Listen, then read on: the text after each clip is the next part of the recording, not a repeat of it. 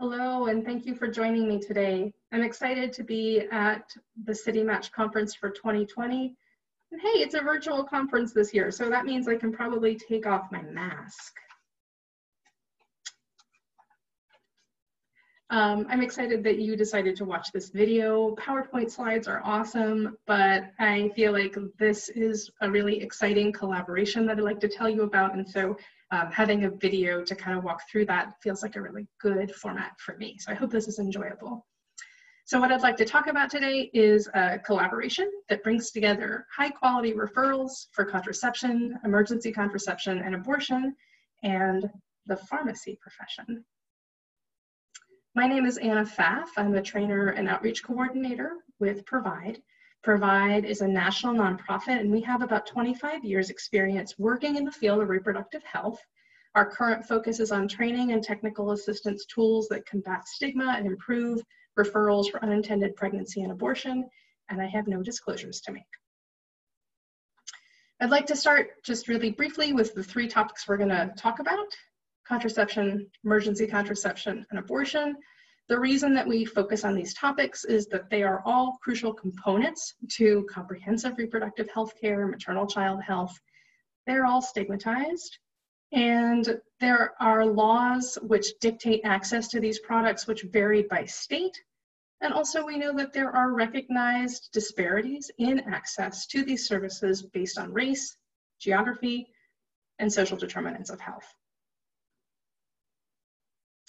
In addition to that, I think it's important to remember a couple of current events and barriers that we need to be mindful of that may impact the way that people access these three services. So first of all, Title X changes, right? As of 2019, about a quarter of Title X grantees are no longer using those Title X funds for contraception, in part because of the prohibition related to abortion referrals. We also know in 2020, the Supreme Court ruled that employers can opt out of the Affordable Care Act's birth control mandate over religious or moral objections. Mapping as of 2020 identified large areas of the country as contraceptive deserts, which leaves millions of people who need publicly funded contraception without a real reasonable way to access that. And then finally, COVID, right, has disrupted so much of our lives, but also has impacted supply chains, limited access to medical and social services, and then simultaneously increased concerns about desired fertility and family size. So, given all that, what are we going to talk about? We're going to talk specifically about reproductive health information and referrals. And just as a quick refresher, because this is Provide really talks about this a lot, it's really important to remember that research in health and human service field shows that a supportive and effective recommendation from a provider can help prevent delays in accessing care and the subsequent health outcomes. So this is an important place to start in this conversation.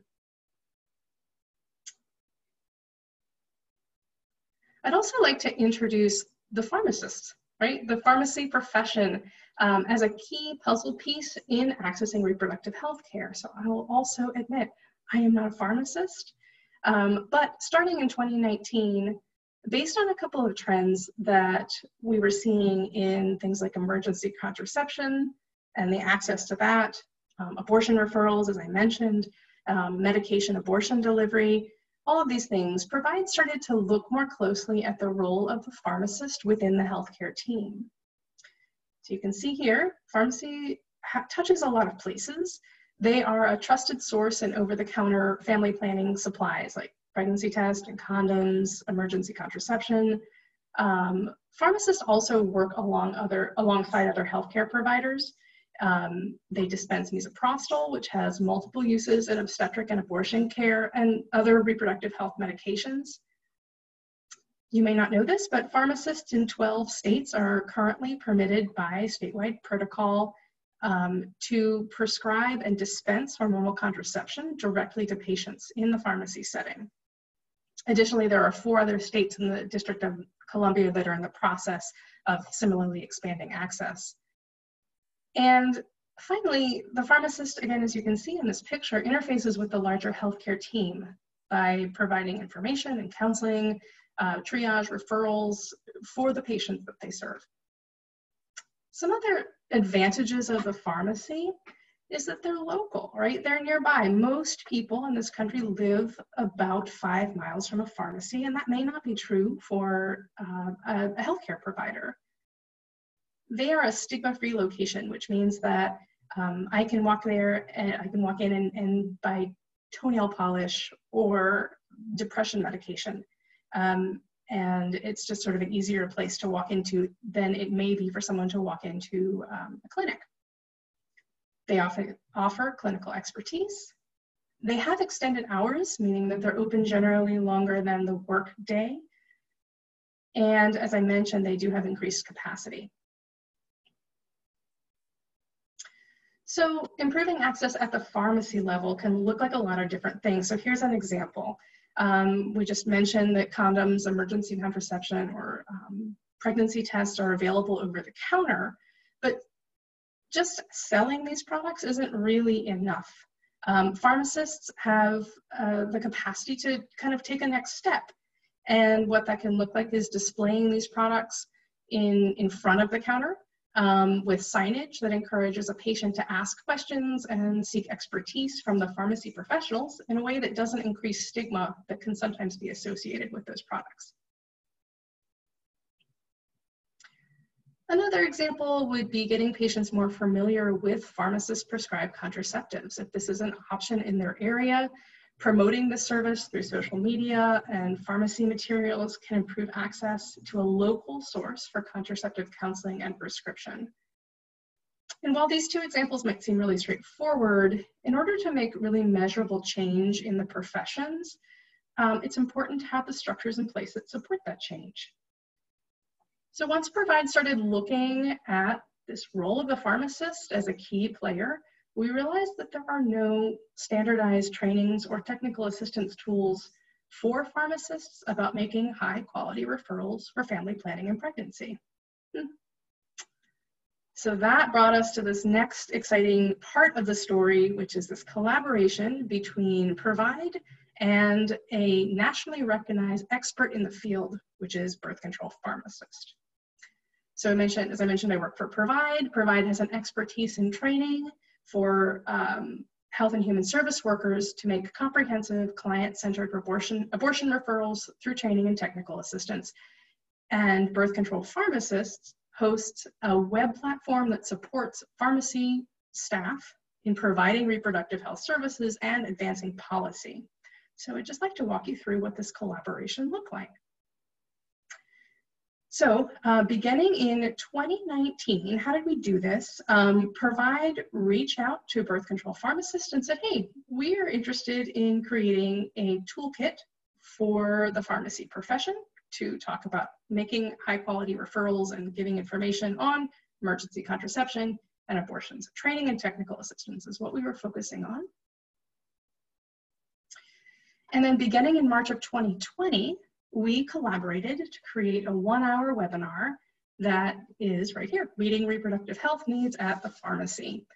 And the project's goals are to shift attitudes, knowledge, and behaviors among pharmacy staff on reproductive health services to improve the delivery of client-centered referrals and ultimately to expand the scope of professionals who can competently address reproductive health needs.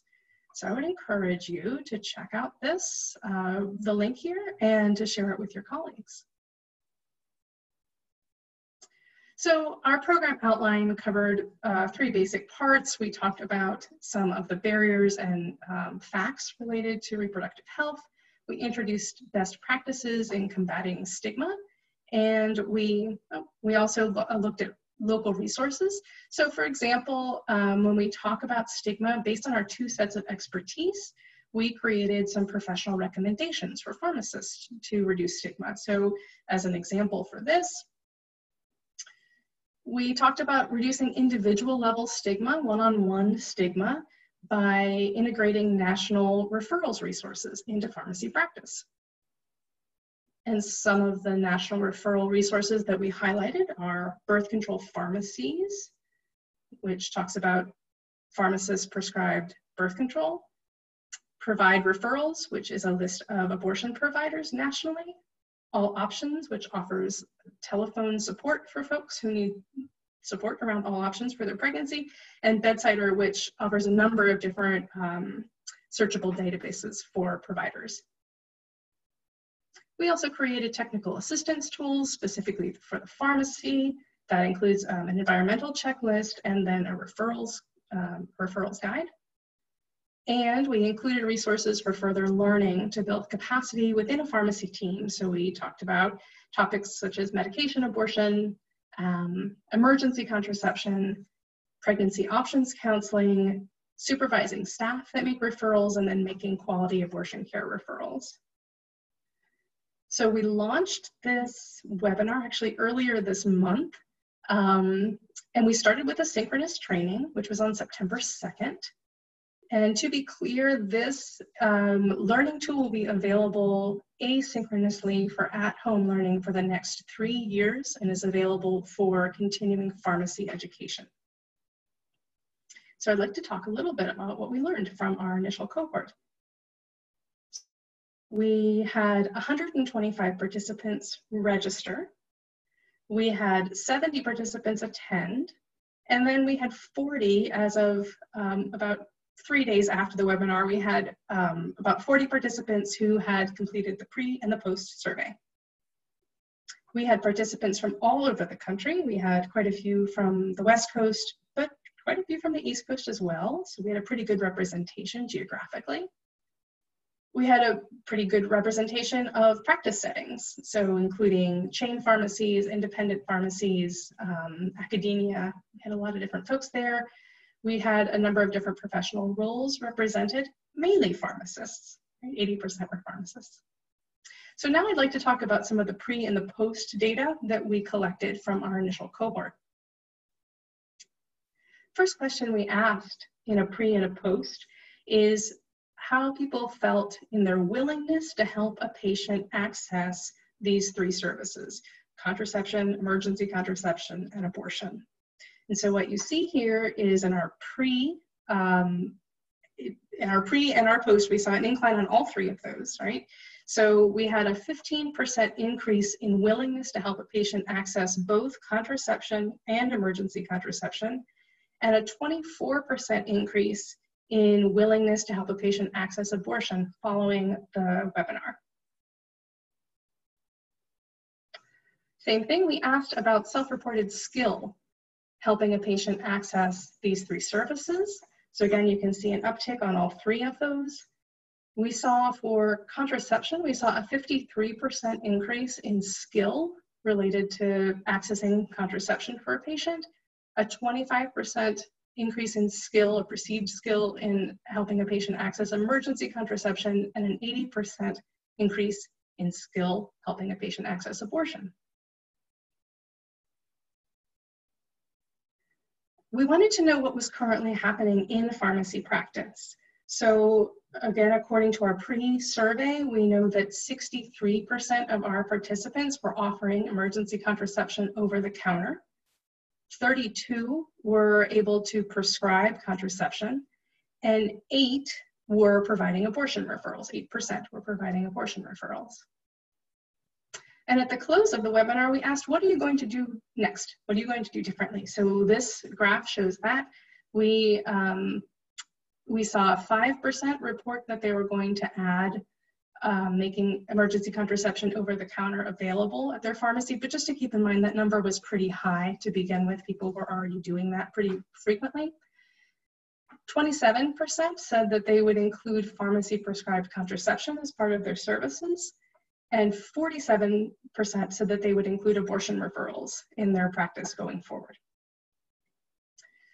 So we also asked people how they felt, right? Not just their numbers, but what did they have to say about the training?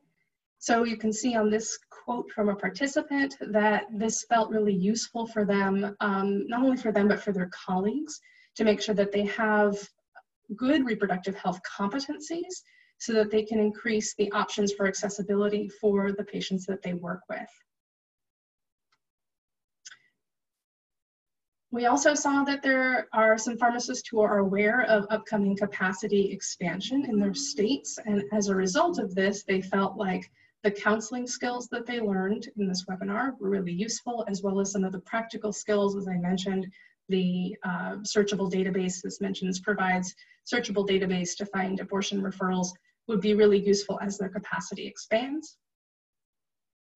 And then finally, we heard from some students that this was really useful for them. So folks currently in practice, but that they hope to pursue work in women's health, and they thought that this would be really valuable in the scope of their career, which is all really good to hear. Okay, so we'd like to talk about some of the bigger picture things, some of the things that we accomplished as a result of this collaboration. First of all, we got really positive feedback from people who participated. You saw some of that. We also know that some of the technical assistance materials, I mentioned the environmental checklist and the referrals guide, we know that some of those are already being used in practice in academia, potentially elsewhere. And we also are really excited to have a forthcoming publication that will be able to share this information with the broader pharmacy community. Some of the barriers in the collaboration are worth noting.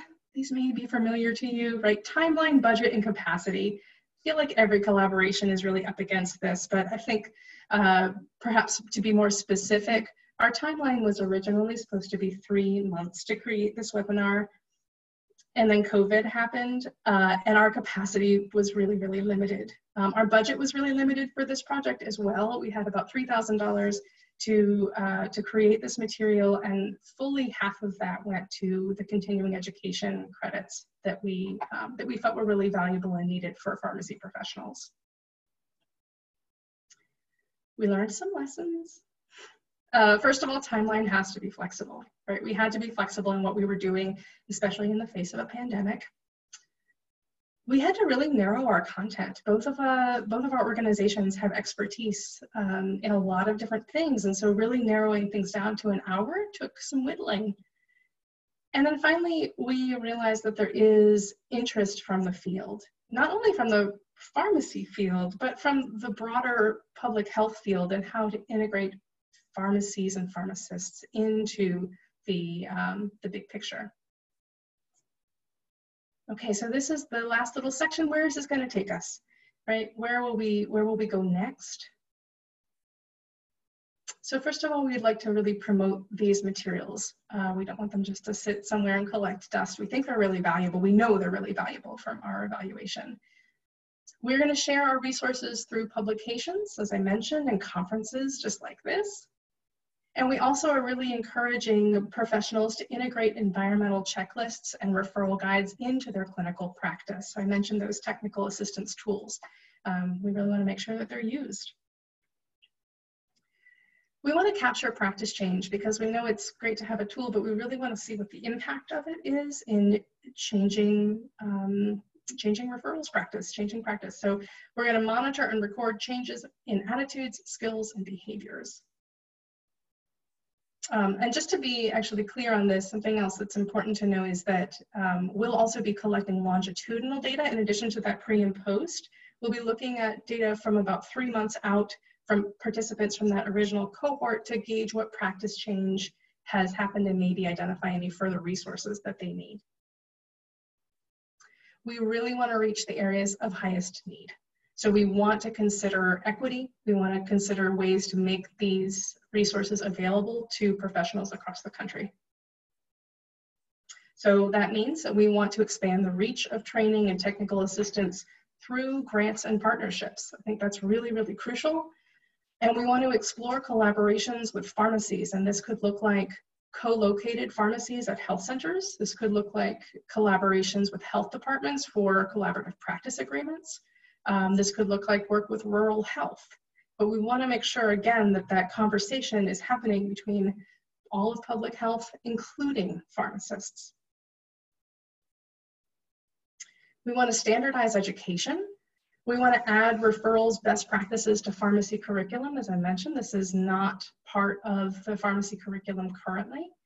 And we want to promote pharmacy continuing education. So for incoming professionals into the field or current professionals in the field, we want to make sure that this is part of their training. And finally, we want to really encourage big picture change.